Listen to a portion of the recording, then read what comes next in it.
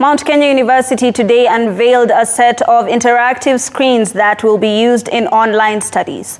The 18 screens that were handed over to the school by Board of Directors Chairman Professor Simon Gicharu are a major milestone in the digitization of learning at the institution. Student leaders and dons who were present during the handing over lauded the move, saying it will now be easier to conduct technical tutoring online, thanks to the technology.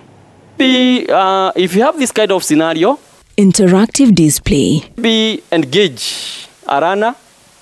This is the latest addition in the education sector at Mount Kenya University, all in a bid to reach full digitization of learning. The 18 brand new screens were presented to the university by the chairman of the board of directors at MKU, Professor Simon Gicharu, who expressed confidence that the technology is a step from introduction of artificial intelligence to the institution. Talking about artificial intelligence, and I'm looking forward with some of our partners so that we can be able to do an AI lab within Mount Kenya University. We want to see how can we be able to leverage in terms of AI to make our university the best. Vice Chancellor Professor Deogratius Jagani has also mentioned the need for the screens, saying the current generation is leaning more towards technology, hence a necessary incorporation of digital learning.